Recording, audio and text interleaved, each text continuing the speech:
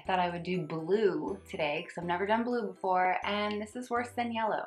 Hey guys, I have 4 Lush products to show you today. I've got Buffy Body Butter, Soak and Float Shampoo Bar, Godiva Shampoo Bar, and Retread Conditioner. Let's get right into it. First up is Buffy Body Butter. Massage Lush's Buffy Body Butter all over your wet skin in the bath or shower to make you softer and smooth to the touch, paying special attention to your backside. Lush adds ground rice, almonds, and beans to Buffy to act as exfoliants. The rough textures eliminate lumps and bumps and smooths away dry skin to reveal brighter, fresher looking skin. Rinse off the exfoliating bits and pat yourself dry. There's no need for body lotion after a Buffy slaying session because the cocoa and shea butters keep your skin beautifully smooth, moisturized, and soft to the touch. Well, it's a unique cleansing tool, that's for sure. It looks like bird suet and kind of smells like it too. But the thing is pretty cool. So I've got a couple keratosis pillars on the backs of my arms every once in a while. I read that this bar is perfect for that annoying issue. This demo was from the first time I ever used it. Looks like it's just gliding across my skin with minimal chunks falling from it. Well, once you actually use it, the thing disintegrates fairly quickly.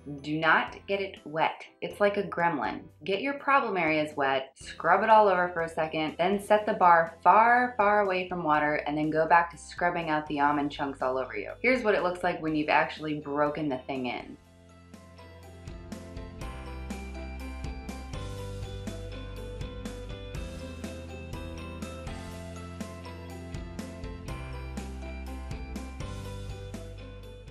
This is Soak and Float Shampoo Bar. Sad, irritated scalps rejoice. Soak and Float is here to soothe your troubles. Lush packs cade oil into this one because it's famous for treating dry or angry scalps and leave them feeling calm and relaxed. Rose and marigold petals help soothe redness, while the gentleness of rose oil works its magic to keep your heady woes at bay. Now there's even more to love as Lush reformulated this once smoky smelling bar to give it a warm, sweet scent. I really enjoy the scent. It reminds me of baby powder, sort of. My scalp has been pretty itchy lately, probably because I overwash it and make it really dry. I've basically stripped all of the moisture and natural oils from my hair. It's pretty bad. This bar actually did work for me pretty well. No more itchiness, and it gave my hair some shine. It still feels fairly dry though. This bar isn't packed full of moisturizing, or I guess you'd say greasy components. So yes, it helps with skin irritation, but it doesn't help on revitalizing hair. I'll use this once a week to keep down on flakiness.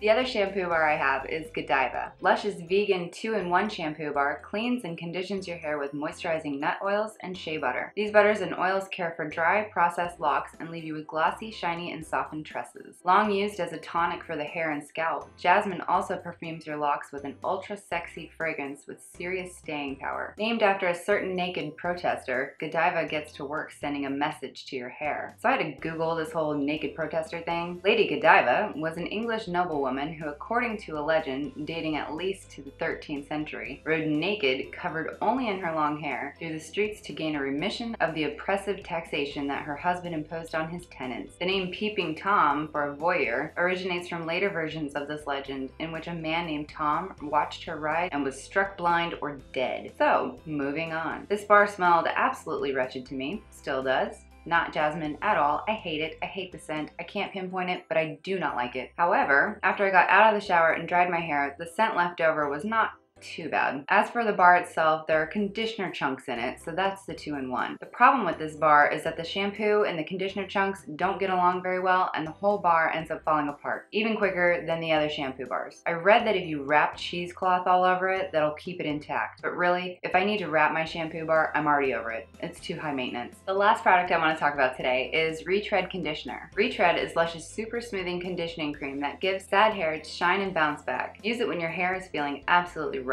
This rich conditioner makes your hair look better, but more importantly, it moisturizes and feeds your hair the nutrients that it needs. Lush uses a blend of softening and hydrating ingredients, including seaweed, lanolin, fresh cantaloupe, and protein-rich yogurt, and soya milk to strengthen locks. Then they blend in olive, jojoba, and avocado oils to give a truly deep condition. Together, all these ingredients add up to a nutritious, heavyweight conditioner. Put a plentiful helping on your hair and let it go to work. You guys should know by now how I feel about Lush's conditioners. They never work for me. me, not a single one. So I tried this as a request. I used the entire sample. And it does say to use a plentiful helping, so I did listen. It actually did feel like conditioner this time. I'm surprised. I could feel my hair was silky in the shower, and that's what I want out of a conditioner. I let it sit for 5 minutes and then washed. It did a hell of a lot better than any other conditioners. But to have to use that much, I won't be buying it. I'm sticking to my regular conditioners and masks. They are the only products that are not from LUSH that I use in my hair. So I do have an online order from LUSH coming in, and I will be reviewing more items from LUSH very soon. I have a long list still, don't worry. On a quick side note, they do have all of those new hair conditioner bars, but